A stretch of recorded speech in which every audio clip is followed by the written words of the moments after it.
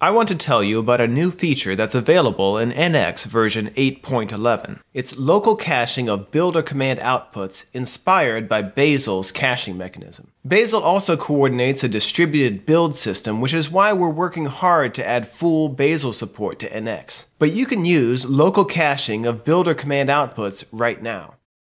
Now, a builder command is anything you can run with NX run, and that can be build, or lint, or test.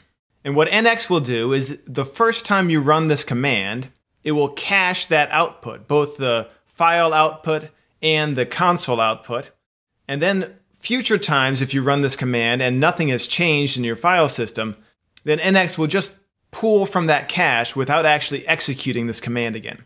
Let me show you how to set that up. You go to the nx.json file and add a tasks runner options property with a default, and set the runner narwhal workspace tasks runner version 2, and then supply some options. The cacheable operations key here is where you tell NX which commands you want to be cached. Now, with this configuration in place, anytime NX runs a build, a test, or a lint command, it will try to cache that output. Let's try this out. So if I run NX run myapp test, the first time I run it, it will actually execute all the tests. And that took 3 seconds.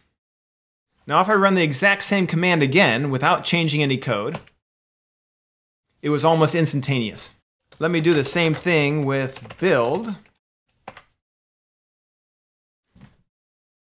The first time, it's going to take a few seconds to actually run through and build this application.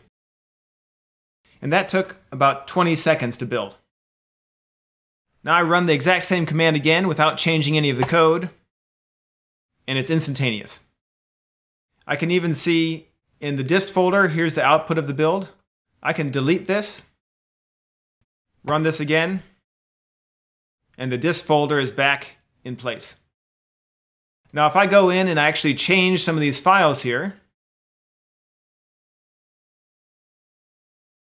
and I add a little message here to the index.html. Now if I run the build again, the cache has been invalidated and it will actually rebuild everything again.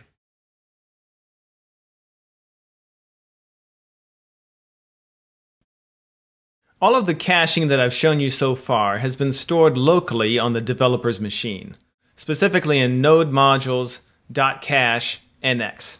We've been internally testing a distributed caching setup that will work even if your local cache has been removed and your dist folder is removed by downloading a cache from a centralized location. Now I've gone off camera and switched this workspace to using a distributed caching mode. So imagine I'm a different developer that just checked out this branch. I can run nx build my app -- prod, and since this is already set up in the distributed cache, it happens almost instantly.